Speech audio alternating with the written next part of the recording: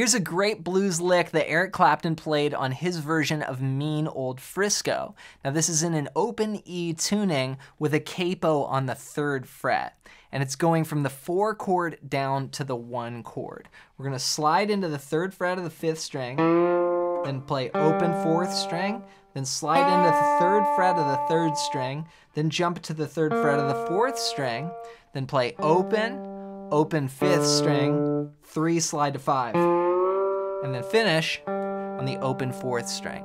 All together it sounds like this.